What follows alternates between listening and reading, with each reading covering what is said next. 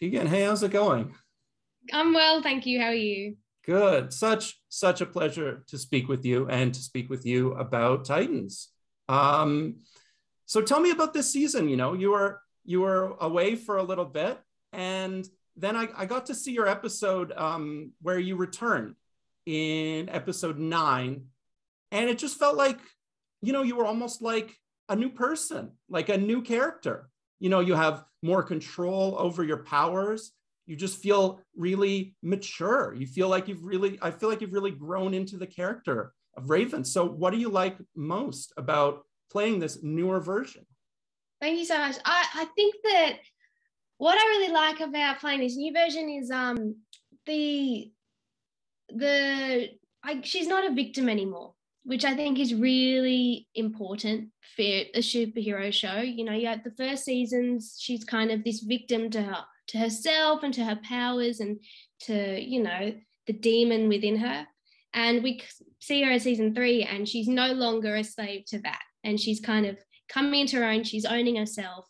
And I think that's the end of the journey for so many, young people and people of all ages really finding themselves and learning to accept who they are and find independence. So I think that it's just really satisfying to let that journey, run its course. And you just seem a lot more mature, a lot taller. I don't know. Yeah. It's like a real reimmersion. What have you liked about growing with the character? I love growing. I think that it's one of the greatest parts of life at the moment for me. I'm growing so quickly at the moment. So much is changing. But I don't know. I thought because this season, it's been a larger gap between season 2 and season 3 than season 1 and season 2. And then particularly for me, because I came in kind of later in the season, I've had a lot of chance to grow and change. And I think that one of my favorite parts about that is seeing people's reactions and people kind of double taking me like, oh, hi. Like last time I saw you, you were like 13 and like way shorter. And now you're like my height and we can have a normal conversation, which is really fun. I mean, I think that, having conversations with my castmates as more of an equal as opposed to like, a mentor situation has been really fun, like actually cultivating those friendships and joking and laughing. And yeah, like, sorry. Yes. What was it like first sort of, booking the role, getting into it? You were 13, even 12, maybe 13 when you started? I was 12 when I got the role. How do you even approach the character at the beginning? How do you get into that headspace? Well, I was a pretty freaky child getting into that headspace with such ease. But I think, let me think. It was so long ago. Well, it was a self-tape. I filmed because I was living in Chicago at the time. So I taped it with my mom. And we kind of just took the scene at face value. I did all of the research, by the way. I did all of the comic book research and watched the cartoons. Mainly the Teen Titans. Didn't watch too much Teen Titans Go because the fans don't like a Teen Titans Go very much. And for what the character was at the time, she was this young girl. She was very vulnerable. She was very scared, and so I used a lot of that in that character and was able to tap into that. And then the next season, she got all angsty, which was great. I mean, Greg, the showrunner, mainly wrote this character to fit how I was kind of growing at the time. There's nothing better than an actual teenage girl to be able to write realistic teenage girls, Like at all of the stages, I feel like it's been 3 main stages of my life and all of them have been pretty accurate to my own personal growth.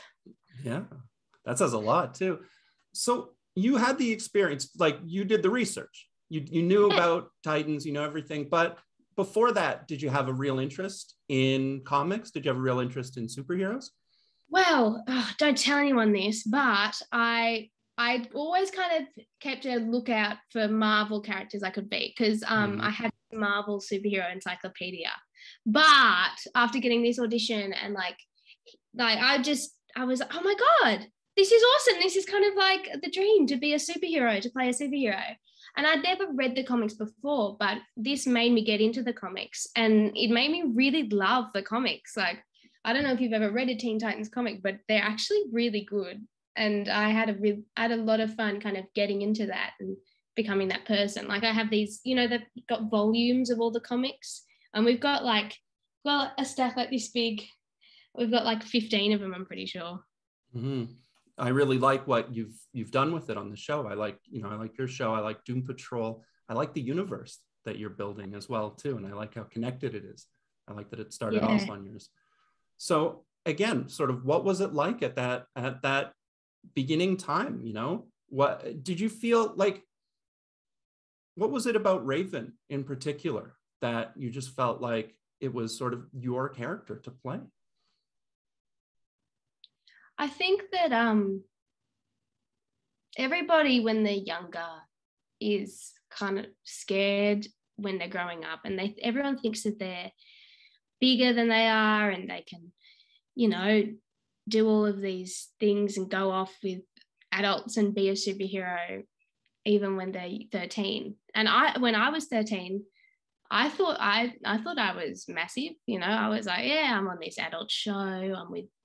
I'm kicking it with the big kids, And, I still feel that. And I know that in 2 years, I'm going to look back and I'm going to be like, oh my God, I was so young and naive and such. And I think that having that ability to like look back and kind of that self-awareness that it takes to say, look, I think that I'm big and I think that I can do anything, but I also know that I'm scared, and I know that it's hard. I know that I'm not actually big. I think that that's a real unique perspective that Rachel has, knowing that not knowing anything about herself, and yet still trying to go off and do things. I think that I relate to that a lot.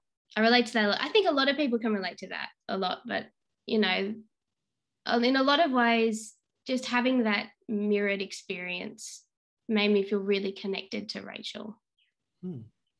Great answer. So what was your absolute favorite moment of filming? Ever? Yeah. Oh, that's hard. Oh, goodness. Let me think. Oh, I think that my favorite moment was season 1, like episode 4, when everyone came together, and episode together and stuff. And honestly, because I read the comics, and I was like the most excited one on set that day when we had that first scene with the Titans all together. I was so excited. And I'd also spent time with each of the cast members individually, Brenton, Ryan, and Anna individually, with their own like individual storylines. And so I was just so happy when we could all come together and all of my friends were together and we were the Titans, I think that was, I think that was just a really like goosebumps moment for me, and I was just really excited to be there. So what did you like most about, we had the chance to talk with Brenton for, I think it was for Pirates, but just seems like a really genuine, decent person. What do you like best about working with him? What do you like sort of about working with this cast when, you're not always sort of, the Titans are a little fractured. You're not always going to get along. You've all got sort of your own things that you're dealing with. But what's it like to work with them? What's it like to sort of to build your characters together that way? It's really special. I mean, Brenton being a fellow Aussie and having that journey in season 1, we really bonded then. He was away from his family, and I also, was away from my family for the first time. They came up every now and then though, so I was lucky.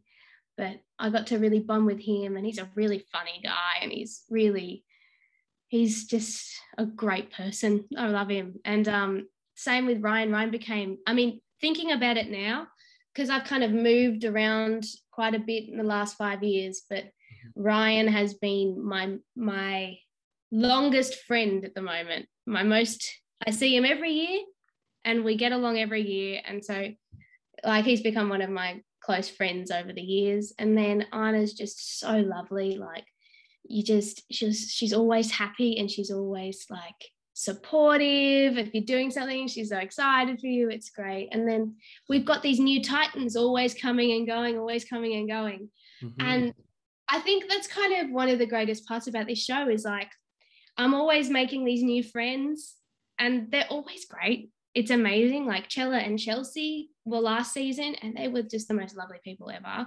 And then this season we got Blackfire and Tim Drake. I got to interact, and of course, God, how could I forget Josh Orpin, who plays Superboy, who I've become very close. He's like a big brother to me since last season. And then, God, I'm just going on about everyone individually. I just really like everyone. But I'm excited. I'm really excited to work with Jay Lycurgo, who's playing Tim Drake. Maybe next season. We'll see. But it's everyone, like, they just, something about them casting directors know how to cast lovely people, which is a win. Yeah. What do you like most about shooting in Toronto, other than, you know, in the winter months, perhaps? Other than the winter, what do you like best about shooting the show in Toronto? Well, I love Toronto in the summer. I think that the great thing about Toronto is that you kind of can do anything. You can be anyone, right? That sounds so cheesy, but you can be sort of anyone when you're in the city and like outside the city. And I mean, not, that sounded dumb. You can be like, because I lived in the city, and I also mean outside the city, but I lived in the city. But the first season, we were kind of this family unit. We set up at like near Jane Station in Bloor West Village. And we this gorgeous little family, like we loved it there. And then the next season we moved into the city, and my roommate at the time was a house dancer, and we went to all these dance battles in the same sort of areas. And I had the greatest time then too. And then this season, because of lockdown, it sucked, but it was still a beautiful place to be. You could still go on walks. All of the parks are gorgeous. I don't know. I just love the city. I think it's a young people's city. I think, you know, like there's so many places to go. There's so much stuff to do. I think it's like, if you've got your day off, Toronto's the place to be. Yeah. So let's talk about this season, because it was so great to see your sort of return, your comeback episode. But I watched the whole thing. I watched the entire season, and I think tonight is actually the finale, the final episode. You know, not at risk to spoil too much, but what is something that you're excited for people to see? What were you excited for people to see this season and into this last episode? I'm excited for people to see how Crane is dealt with, because he's done some pretty terrible things. I think he's got to come to his just rewards, and I think maybe, may or may not, Rachel might have a little idea as to how to make sure he gets what he deserves. And that's my favorite part of the entire season. I haven't been able to say anything, because it's like, may or may not be the final scene, but it's really good. And I'm excited for people to see it. Yeah, maybe look to the clues that have been given throughout. Maybe even episode titles might have a little hint of as to what's going on. I don't know. You do tell a story really well, though. I mean, the way that it builds up throughout the season, just to see everything that's been happening, to see your comeback in particular, I really, really enjoyed that. I think this season's been fantastic. Like, I'm reading the scripts this season was so much fun. I had the greatest time. So we get to see a little bit about your powers on screen, you know, and I like the way too, I didn't quite say it myself, but, you know, Rachel, Raven, that you see a distinction between them, between the two characters, or the sort of versions of the character. But it's really cool seeing you sort of grow into your power, or, you know, reclaim your power. What about off screen? What do you think of when you think of yourself as maybe having a superpower? What do you think your own superpower would be? I think, okay, this is that's a really good question. I think my superpower is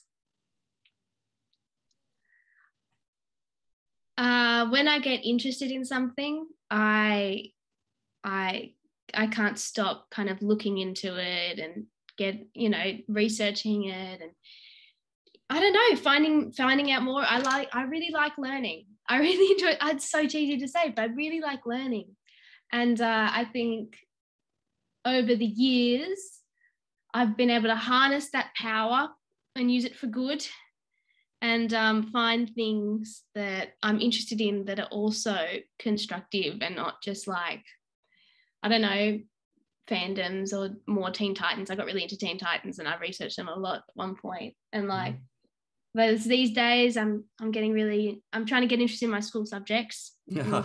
Not about them. But I think my superpower would be, I'm always interested, and I'm always up for like a discussion or a think or, a philosophize. I really enjoy that. And I've been able to do it more and more the more people I meet. Nice. So how does it work? Does something just kind of come into your head and you're like, this is what I want to research, or maybe something leads you to it? I'll see something and I'll be like, oh, I wonder why that is. And like a billion questions will pop up in my mind and I'll be like, I need to find out. And then I create all these theories and, it's all stuff people have thought of before. But hopefully one day I'll start thinking of stuff people haven't thought of before. And maybe we'll get a Croft's law in the physics thing. That's the dream. The current dream is to have like a mathematics law named after me. Oh, wow. I think it's so incredible that you like to learn, that you like to research, that you like to get into things. Thank you.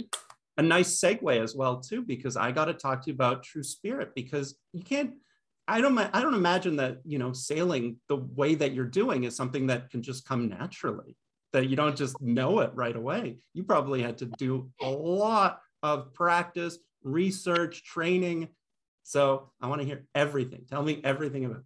I had the most amazing sailing coach in the world, I reckon. Her name was Danielle. She was also my sailing double. And basically a couple of weeks leading up to filming, I was in the Gold Coast because of COVID. I couldn't come back to Sydney. So I went to the Gold Coast where we shot it.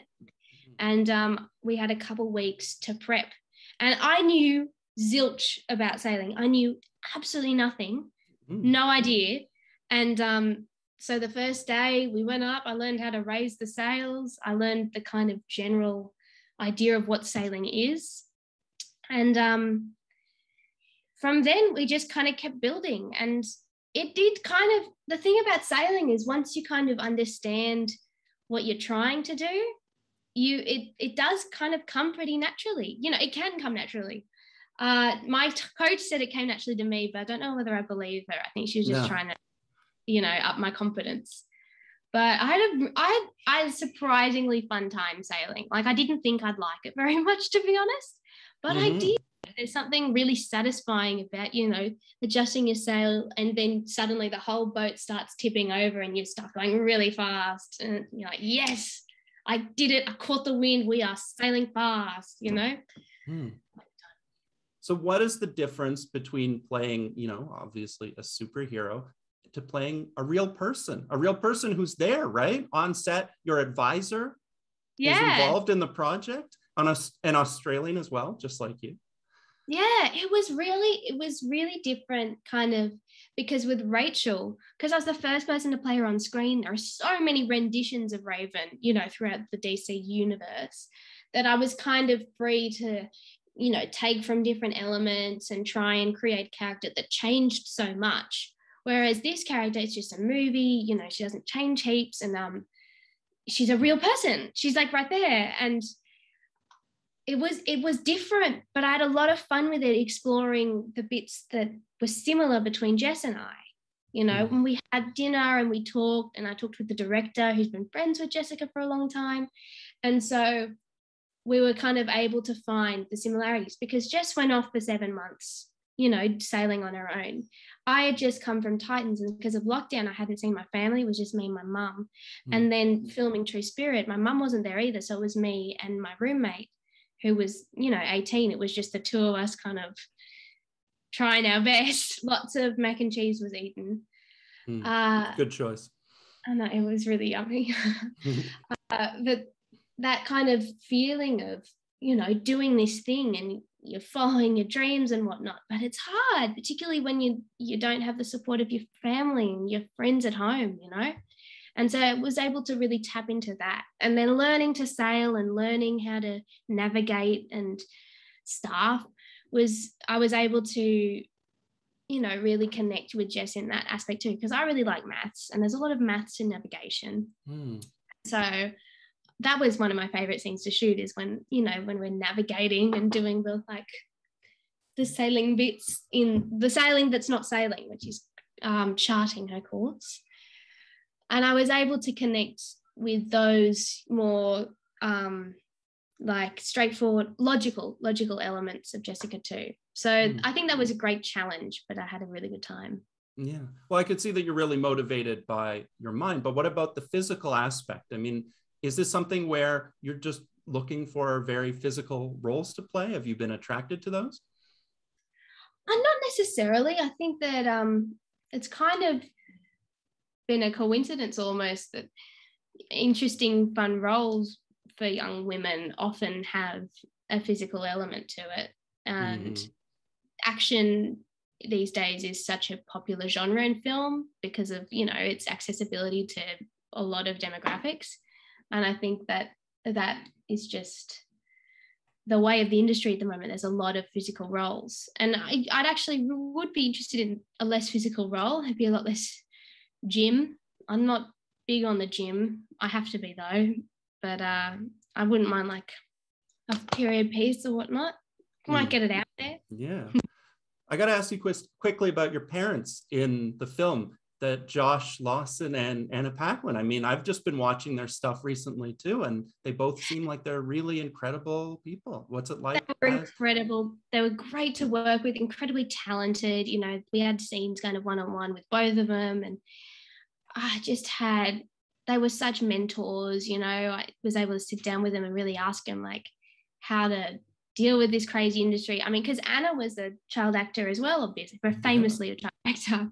And I was able to kind of ask her how to, you know, transition from being a child to not being a child anymore. And, you know, she's done some amazing things. And it was a great pleasure to work with them. And then also to work with Cliff Curtis, who plays my mentor. He was lovely. I connected with him straight away. We had a great time on set, like singing our lines to rehearse it a bit. But, you know, I'm sorry, I'm just kind of reminiscing now. I had a really good time. Okay, so everybody is going to be watching Titans, or is already watching Titans. Very, very, very excited for True Spirit when it comes out next year on Netflix. I'm very, very excited for that film. I can't wait to see it. So what have been some of the things that you've been watching? What's been keeping you kind of interested lately? Well, I just watched, obviously, the third season of Sex Education just came out. That one, obviously, it's a big favorite. We just watched Only Murders in the Building with Steve Martin and Martin Short. I almost forgot that would be bad. I love that pair. Always love that pair. So it was great to see them still kicking and making funny stuff. And what else have I watched? I've watched heaps. I'm just completely blanking. Oh, I'm watching Money Heist because I wasn't old enough to watch it when it came out originally. So I just kind of was like, oh yeah, I should watch that. I've been watching so much. I don't know why I'm blanking. That's it. I think that's a good 3. I think it's a good 3. I think so too. Gotta let you go. I wanted to say before that, I've really, really enjoyed speaking with you, hearing from you. It's been wonderful. And you seem like you're somebody who's, you know, sky is the limit. Thank you so much. Go incredible places. So thank you so much for that. Thanks I really, really appreciate it. Have a good evening.